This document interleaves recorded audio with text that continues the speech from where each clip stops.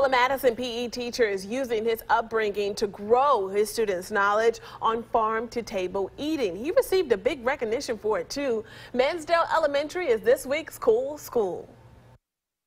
We had fifth graders out here shoveling. This year's record rain hasn't stopped Coach Rolando Roman and his junior master gardeners. On Thursdays, the PE teacher takes the students outside the gym to learn more about what they're putting inside their bodies. For instance, today I had a conversation with several students about cilantro, and it's like, what is cilantro? And it's like, well, have you been to a Mexican restaurant? Have you had salsa? It's like, I love salsa. Well, cilantro is one of the ingredients of salsa. So I was able to put those together. Next time they're at a restaurant, I guarantee that that student is going to tell mom and dad that you know that there's cilantro in this salsa.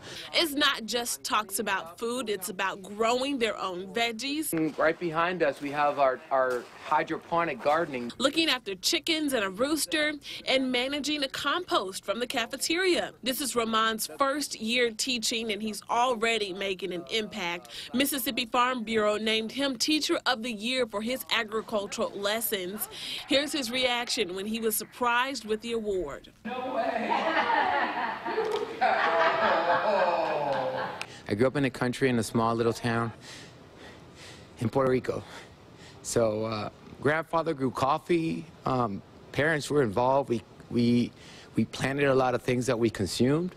The award comes with a trip to the National Agricultural in the Classroom Conference in Salt Lake City and $500 for his classroom. The money is going to go to rebuild our greenhouse. In the last storm, it destroyed it, so I bought one on Amazon, and we're using that, making it work.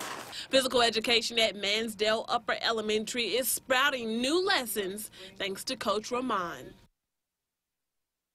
It's such a great person. Remember, you can nominate your school to be featured. Just send us an email telling us about an outstanding student, teacher, program, or parent to coolschools@WJTV.com. Yeah, really neat stuff there. He grew up in the country, so he was growing food to help, sustain himself as a boy. Right, and so he's teaching the kids how to do that themselves. And I'll never look at salsa the same way. It's got that cilantro in there.